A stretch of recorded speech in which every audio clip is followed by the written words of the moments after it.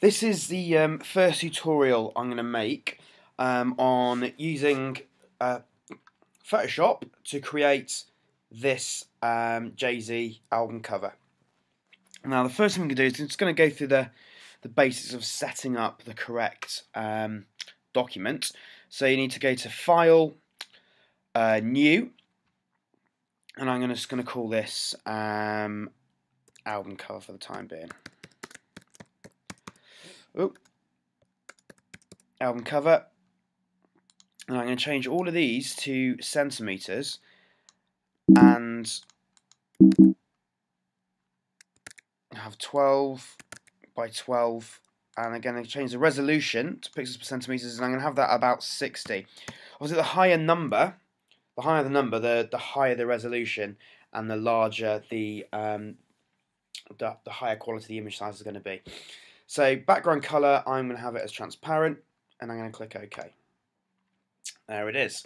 Now the first thing I'm actually going to show you is how to cut out a person, okay, or cut out an object.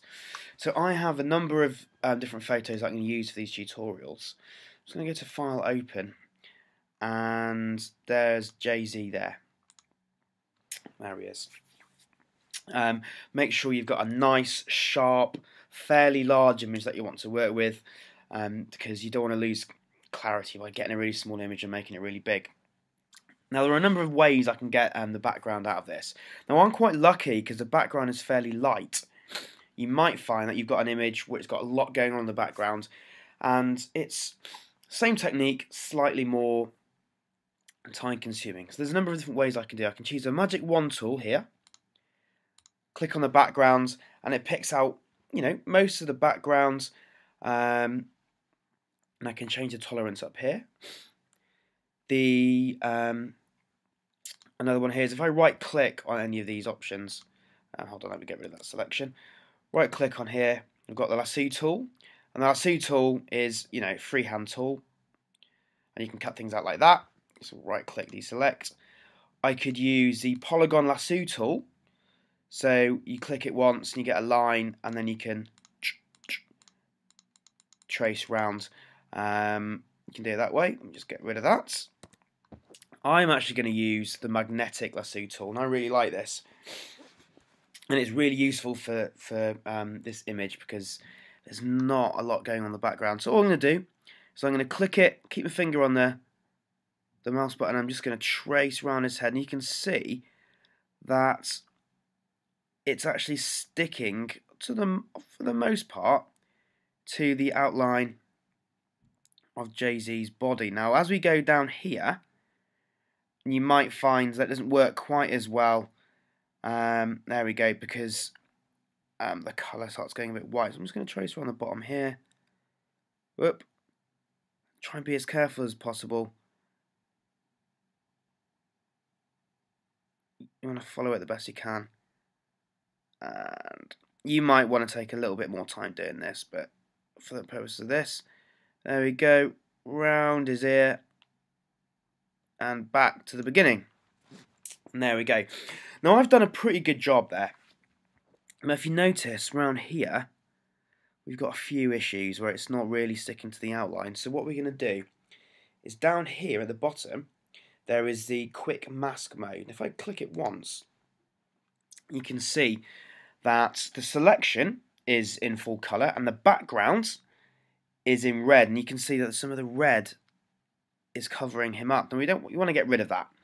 So all I'm going to do is I'm going to get the paintbrush up here, and I'm going to change this to, yeah, quite a hard brush there, and I can, whoop. Now what happens here is because I've got the black showing here, if I reverse round and get the white, I can then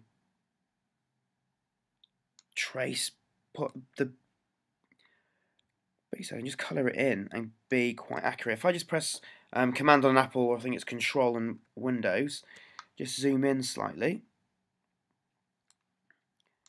and pick up the rest of this.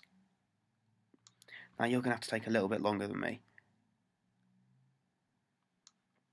A bit of a t-shirt here. a bit of his forearm there. So if you do find that you've made a few mistakes, and you can click the button down here, and then you can remove some of that, but we don't want that. Right, I think I'm pretty happy with that for the time being. There we go. So if I click the this button again, there we go. That is much better. Just before I do that, I'm just going to quickly come back up here to the magnetic lasso tool and go to refine edges at the top. And I'm just going to, you can't tell the difference here that well because of the white background, but I'm just going to smooth out the edge. Make it a little bit smooth. You can play with some of these if you want, like feather and contrast. I'm just going to choose a smooth tool, click OK, and there I am. All I'm going to do is I'm going to click on Jay-Z and drag him. Now we're talking. Now I can zoom out. If I press Command on Mac or Control, I believe, on PC, and T, I can then resize. That's a transform tool. Keep your finger on Shift as you're dragging this down. That will constrain the proportions.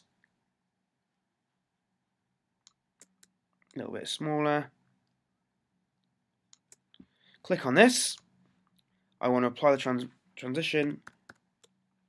Let me move that around. And there it is. Let's make them a little bit bigger. Don't forget, keep your finger on Shift. Click, apply, and there we go. So now cut them out and I've put it on our album cover. The next tutorial is we're going to combine a number of different images together to make something that looks a little bit more professional.